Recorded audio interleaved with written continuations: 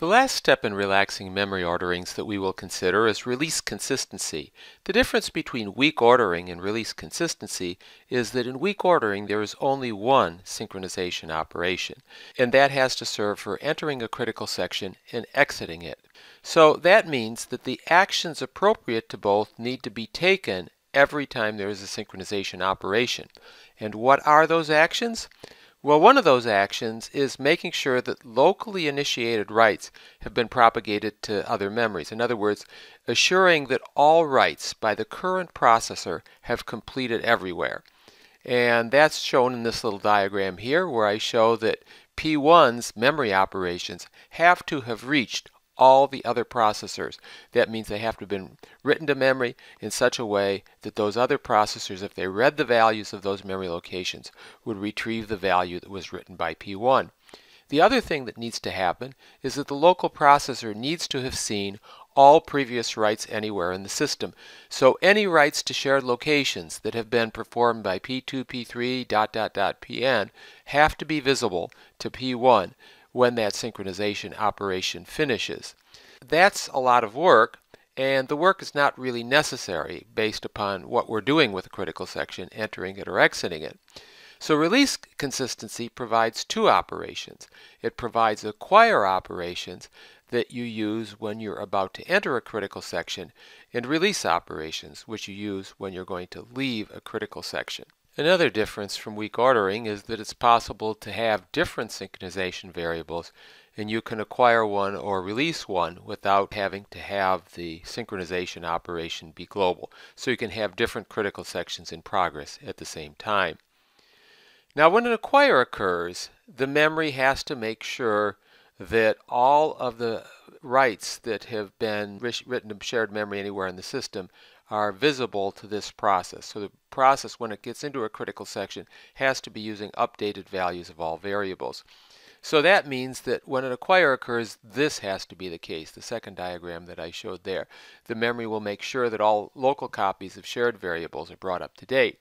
And when a release occurs, the opposite has to occur, namely that any changes to shared variables that have been made by this process need to be visible to the world, to the whole system. On the other hand, you don't have to have the converse be true. Doing an acquire does not guarantee that locally made changes will be propagated out immediately. So changes that are made by the local process don't have to be seen everywhere before you can do an acquire.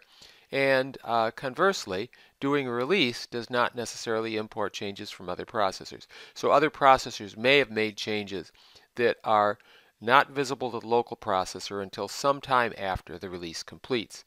Let's take a look at a diagram of how this works. And here we have two new operations. A stands for acquire, and we can't use R for release because that means read, so we'll use Q for release, which the mnemonic value of is the word quit. Now process 1, this is the same situation we saw before, where there's a synchronization, and process 1 writes the value of 1 to X and writes the value of 2 to X, and then does a synchronization, in this case leaves the critical section. So you see that process 1 has updated the value of X to be 1 and then 2 inside the critical section. Process 2 acquires the critical section, and then it reads the value of X, which must be 2 because it's acquired, it's because it's inside the critical section, so it's got to see the changes that have been made to X from the outside, and then it leaves the critical section. P3, on the other hand, doesn't even bother to do that. It just goes ahead and reads the value of X, and because it hasn't done anything to make sure that it's synchronized, it can see an old value of X. The definition of release consistency, then, is that a system is release consistent if it obeys three rules. First, before an ordinary access to a shared variable is performed, all previous acquires done by the process must have completed. So that means that before you start accessing variables as in a critical section, the acquire that got you into the critical section needs to have completed. Before a release is allowed to be performed, all previous reads and writes done by the process must have completed. So that says that you've got to make sure that all of the accesses to those variables that were done inside the critical section are seen everywhere before you're allowed to execute the release. And finally, the acquire and release accesses must be processor consistent. So see the difference? They don't have to be sequentially consistent, but just processor consistent. And that's why with release consistency, we can have different critical sections in progress at the same time. If these conditions are met and the processes use acquire and release properly, the result of an execution will be the same as on a sequentially consistent memory. That is, assuming that you use critical sections properly to make sure that critical shared variables are changed only within the critical section. So let's take a look at what we've seen today. Sequential consistency is just infeasible in large multiprocessors, so we need to relax it.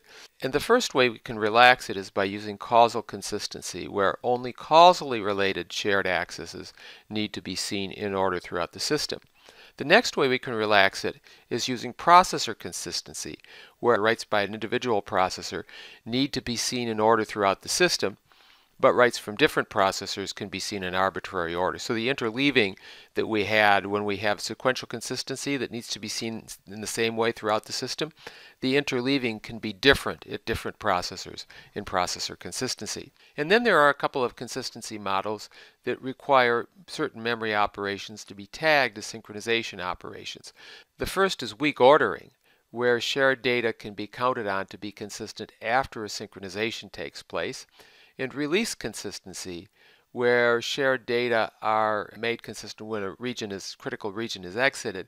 And so you've got different operations to acquire and release, and each one of them does half of what a synchronization operation does in weak ordering. And for the very last thing we're going to look at, here's a diagram of what happens with the different consistency models. For sequential consistency, you see reads and writes follow in order in the orderings throughout the system.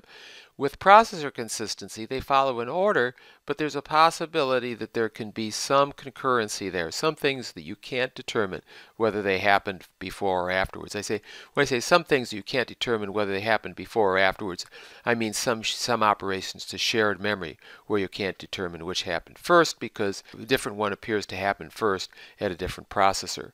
Then with weak ordering, you have a set of memory accesses followed by a synchronization, and a set of another memory accesses followed by a synchronization.